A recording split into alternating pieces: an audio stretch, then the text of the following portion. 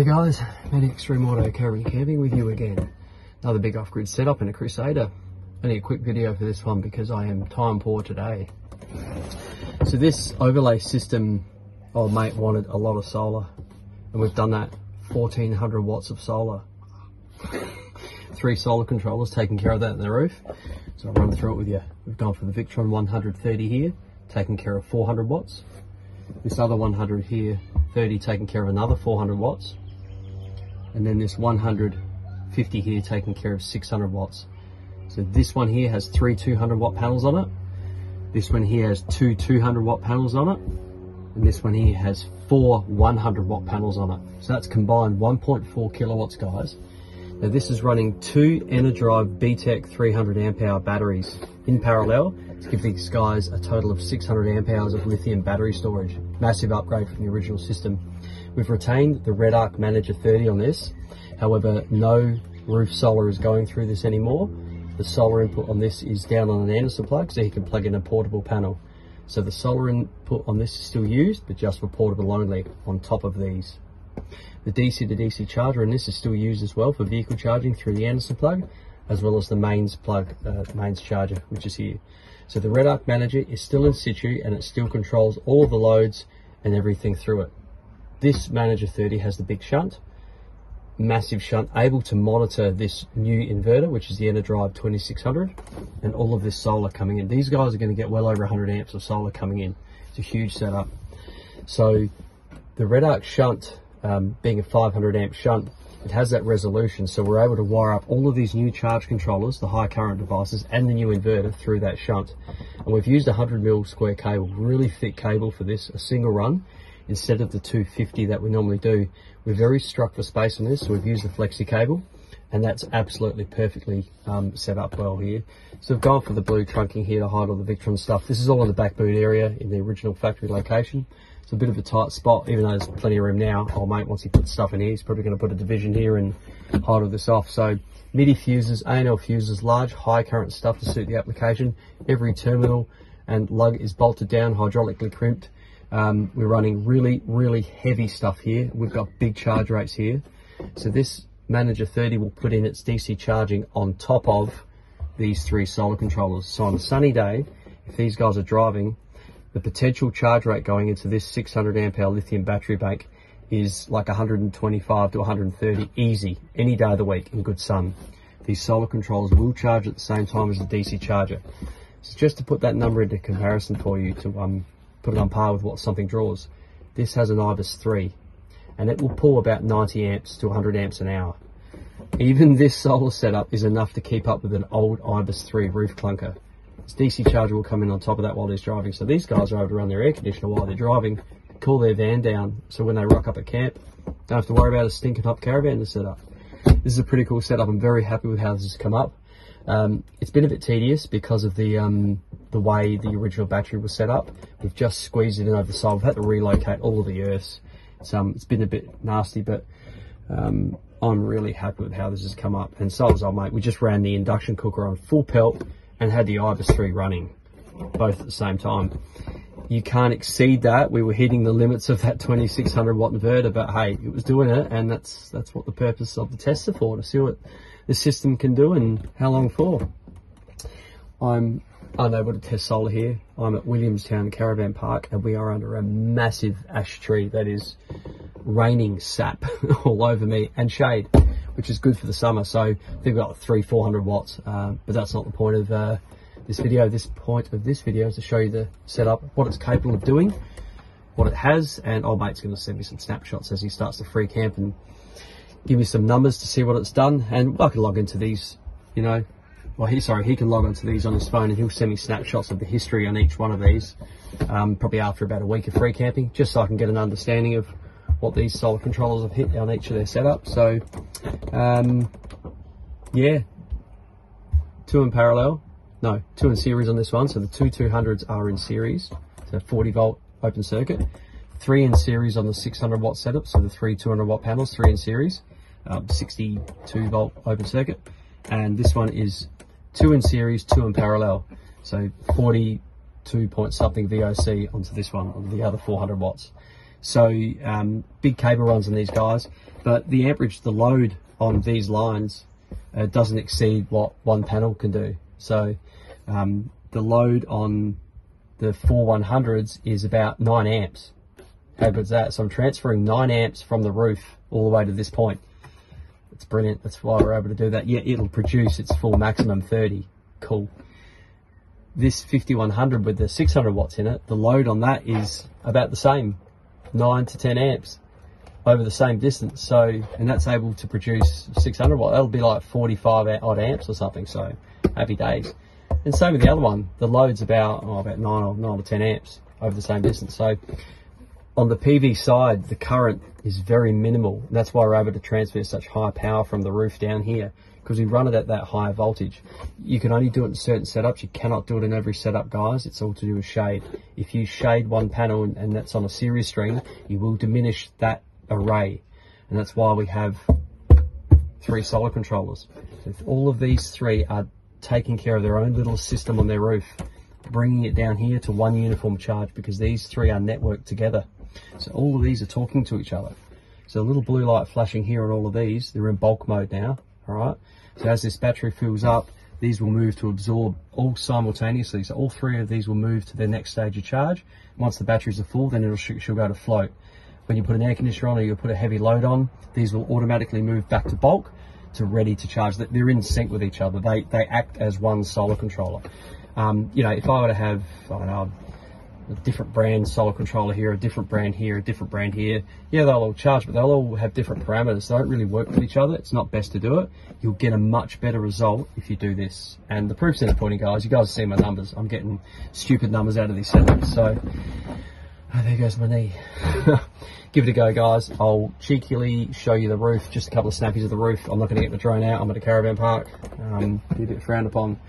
But that's the setup. I'll take you inside, press some buttons, and old mate's induction cooker there, and I'll get that air conditioner to kick back in, and you can see what the Enerdrive 2600 watt inverter does. It might suit your setup. It is a high frequency inverter, guys, so the fan on this will be going flat out all the time. Zip you around. So that Enerdrive inverter, we vented the back of it. I'll show you the vent when we get inside. So underneath the inverters, there's a big grill plate, and that's where it draws air in, and then the hot air comes out the back here. Okay, so the hot air comes out the back. So it's inducting. So if you're running air conditioner inside the van, you're pulling cool air in from the inside, and it's pushing the hot air out at the back. That's the only time they're really going to ramp up, because you're running a continual heavy load for hours on end. So as you can see, this is how it worked for a few days. Anyway, I'll take you inside.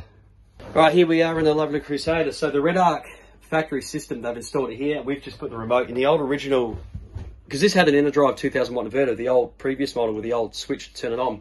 We've put the remote in its place and neatened it up for him.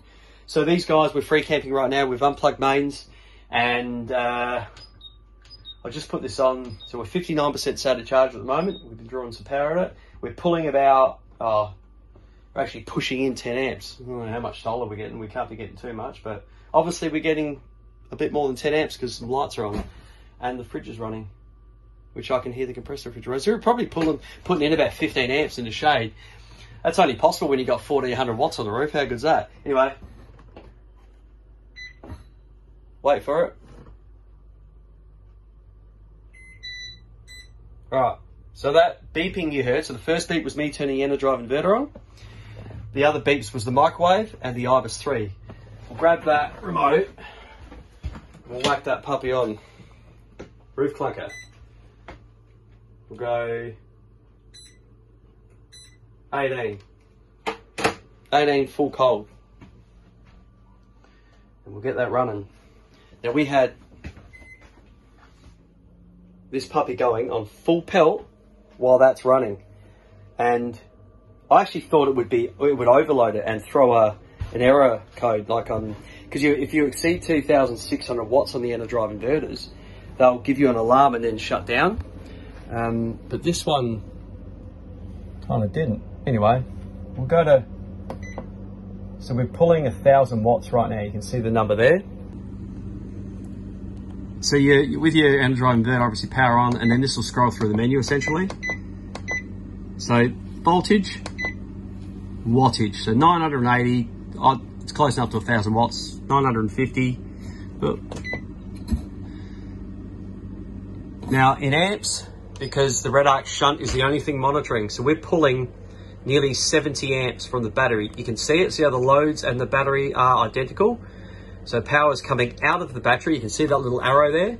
So for you guys that add a big charging system on a Redarc manager, all doable. You just got to remember it's not going to be shown under solar because you're not using that solar input for the roof array anymore. You know, that's why it's showing it's dead.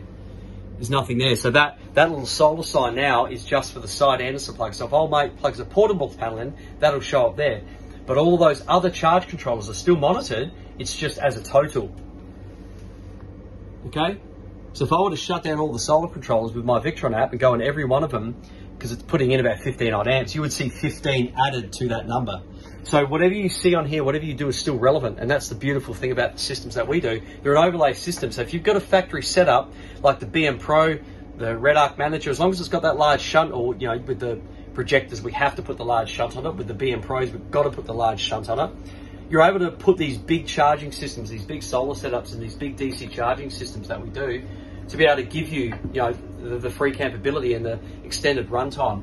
So this has been programmed to the 600 amp hour, so it's going to read the Enerdrive batteries.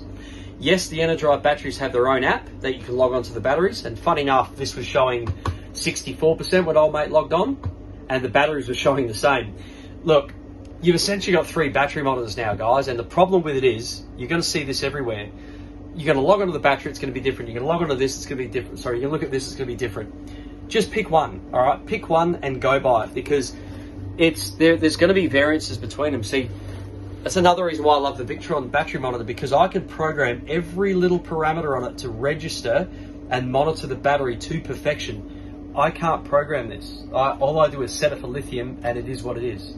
Same with the little battery app in the Enerdrive batteries. It is what it is.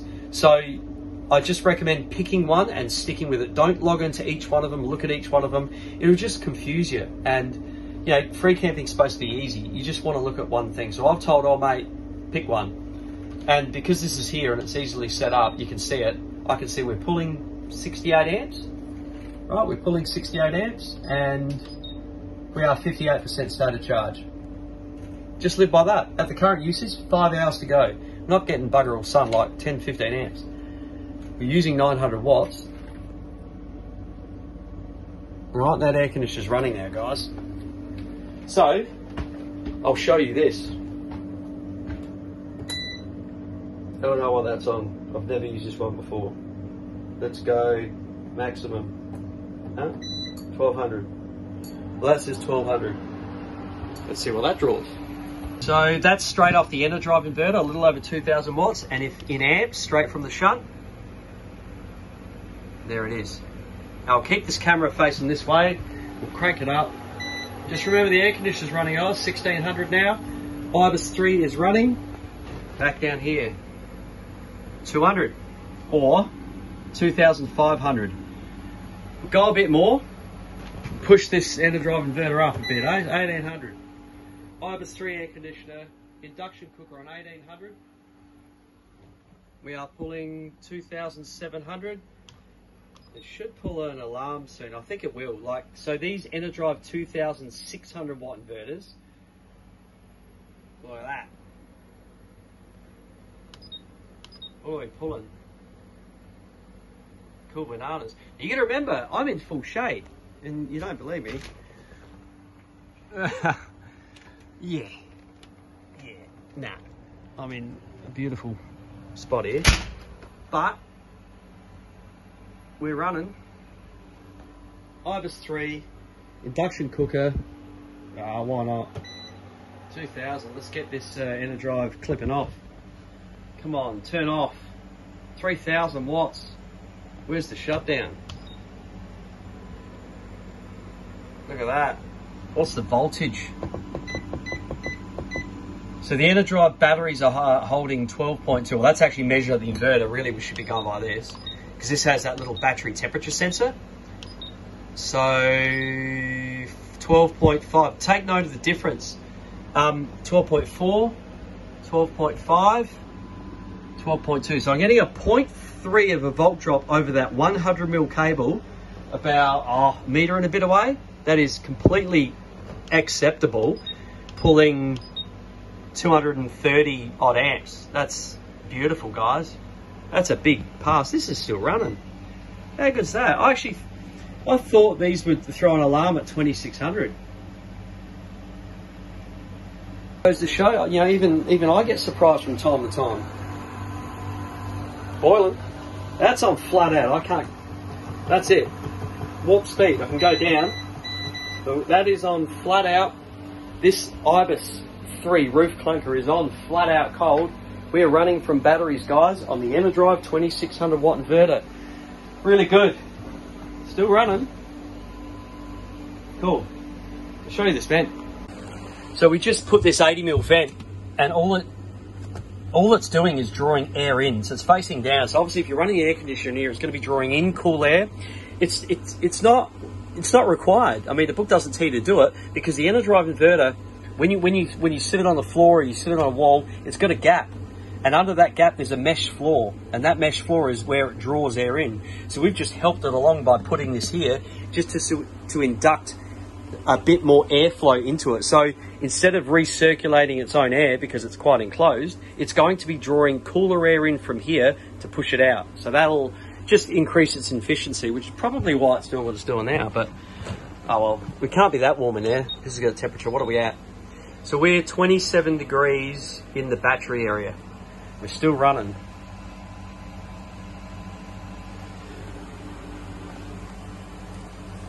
How cool is that? Enjoy that setup, guys. Free camping. Beautiful.